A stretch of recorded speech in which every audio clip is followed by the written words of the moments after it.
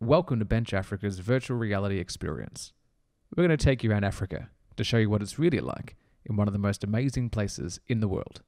Let's start off in East Africa. Welcome to the Serengeti National Park in Tanzania. This park is home to countless animal species and really looks like the Africa you imagine.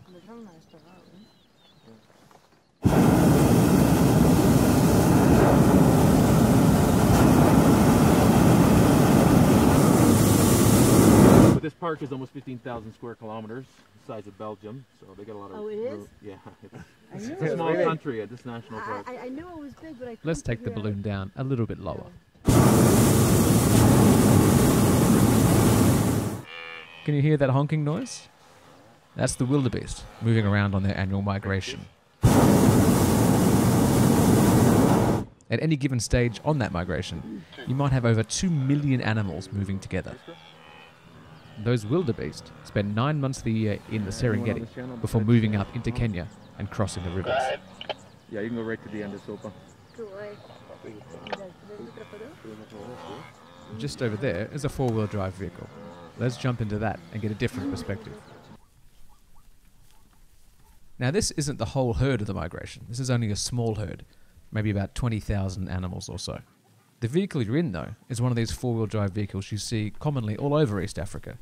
They're the best ones to handle the rough roads. But if you want wild animals, sometimes you need to drive on wild roads.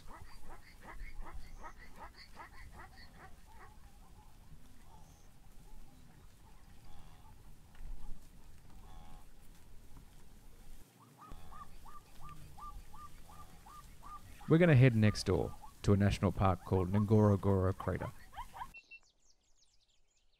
And there we go, a small pride of lions doing what cats do best, sleeping.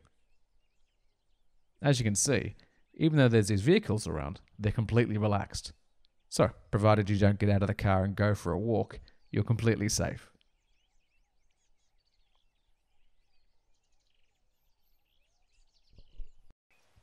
It's a new day, a new sunrise, and a new country. Welcome to Kenya. This camp here is called Satao El Arai, and this area it's in is called Amboseli, which is famous for a few things: elephants, the Maasai people, and Mount Kilimanjaro. You can see Kilimanjaro waving from across the border.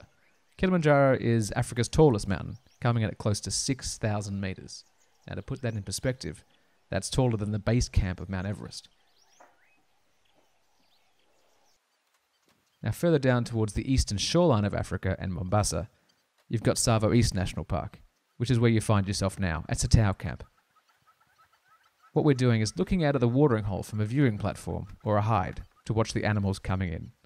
Now being the only water source for miles, this watering hole plays home to over 1,200 elephants a day. It's a nice place to relax and watch the world go past. Speaking of relaxing, Africa is famous for its beaches, from the shoreline of Mozambique to the famed island of Zanzibar, which is about 200 kilometers down the coast. White sand, clear water, great snorkeling and scuba diving and all sorts of water sports. It's a perfect place to relax and wash off the safari dust.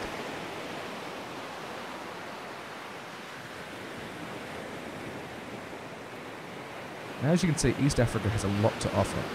There's one more thing East Africa has that I want to show you.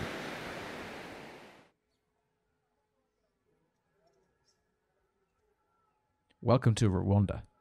Apart from being a stunning country, this incredible volcanic chain of mountains here are home to some of the world's most incredible animals, the mountain gorilla.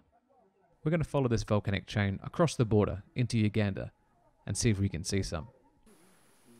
There we are. At the base of the tree there is the silverback gorilla. He's the head of the family, and at about 6 foot tall and about 200 kilograms, this is as close as we're going to get to him. So if you want to see the gorillas, all you do is trek into these mountains and spend a morning hanging out with these incredible animals.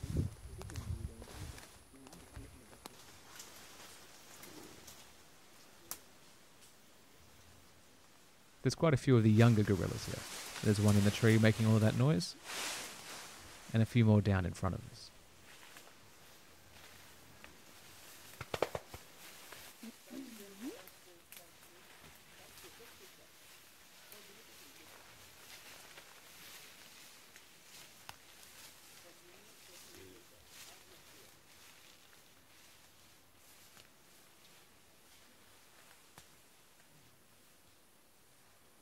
This is Sanctuary Mountain Lodge inside the Bundi Impenetrable Forest in Uganda.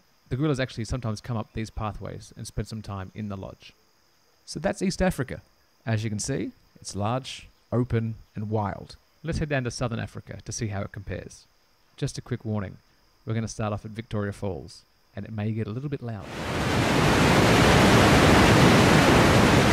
Welcome to Victoria Falls, the largest waterfall in the world. The waterfall actually goes for over 1.5 kilometers, all of it as wet as this.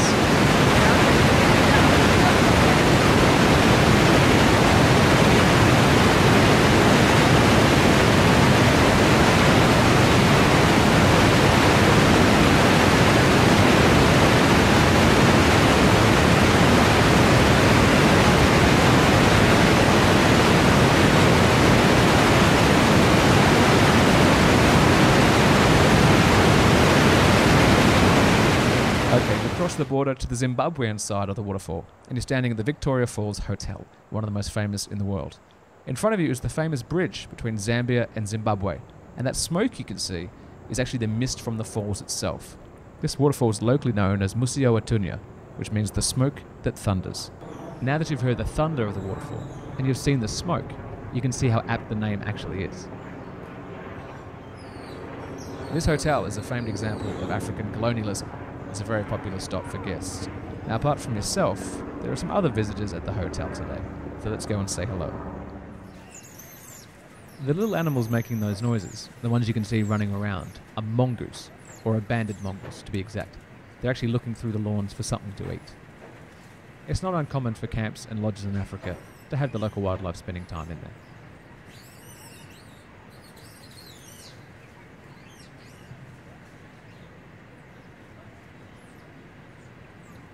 The other guest you see coming towards you is a warthog, or a pumba, as they're now known thanks to the Lion King.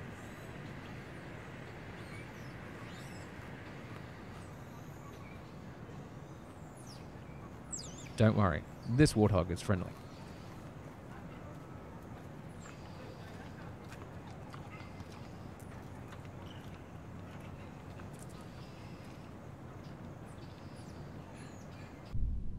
So we've followed that Zambezi River back upstream, and we find ourselves in Chobe National Park in Botswana. Now, one of the most popular ways to explore the area is by houseboat. This national park is also famous for elephants, some of which you can see getting a drink from the river. If you choose to do it by houseboat, or by staying at a lodge, you'll be sure to see plenty of amazing animals.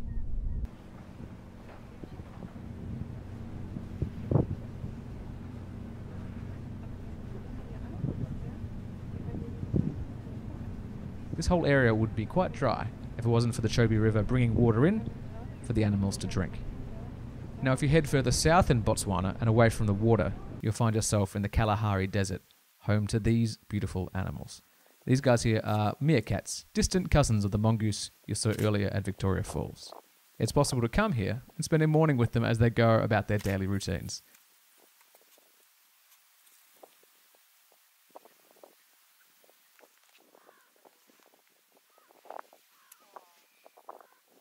Now, a lot of the animals in Africa you can see in multiple places.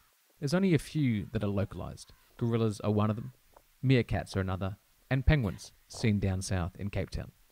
A lot of the other animals, giraffes, lions, elephants, etc., you can see throughout various parts of Africa.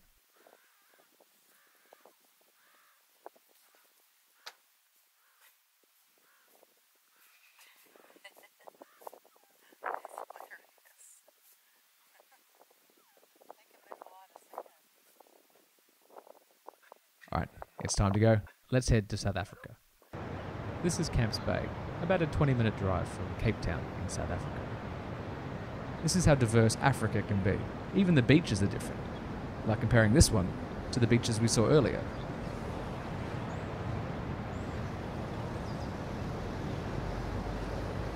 From here, you can head one direction to Cape Town, or the other direction to do the famous garden route. You must choose to spend a few hours relaxing on the beach before heading into Cape Town for a meal and some shopping. The shopping is great here in Cape Town, whether it's in the city itself, the boutique areas, or here at the V&A waterfront. There's great food, great wine, great shopping, great excursions, and lots of things to do. Right near the Ferris wheel, you can see Table Mountain just peeking out and keeping an eye out over the city.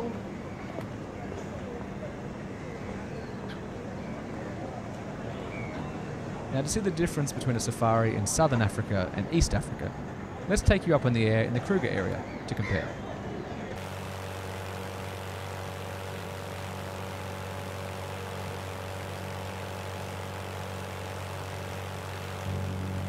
That camp there is Goronga Safari Camp, and apart from their beautiful rooms, you can also try something different and stay in a treehouse. You can see how thick the bush is here. Compare that to the balloon in the Serengeti and how open it was. This is one of the major differences in region to region. Every part of Africa has a different ecosystem that provides a different experience when you visit, even if they have similar animals. Now, this won't be your room for your entire stay, but if you want a night under the stars, give this a go. You can also stay at a more traditional tented lodge, or modern lodges, like this one, called Sabi Sabi Earth Lodge. That headboard there above the bed is actually driftwood that washed up after a storm. There really is accommodation for everybody in Africa, according to your tastes and your budget. Now that's just the bedroom, and the main lodge looks like this. People forget that when they're on safari, that their food and their game drives and the accommodation is all provided by the lodge. So rather than just being a hotel, like it would be in Europe, it's a full package. And of course the food and so on is amazing.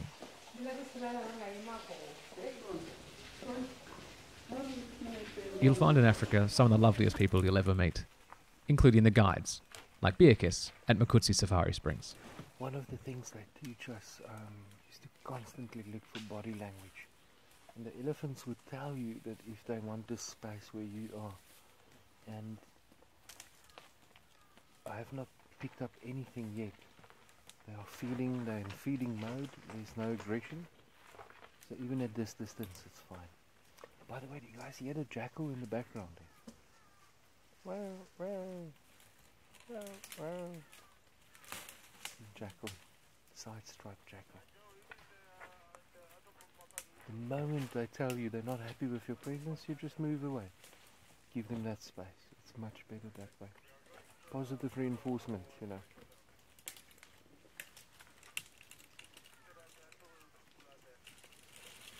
As you can see here on Safari, the vehicle's different as well. It's an open top compared to a closed top.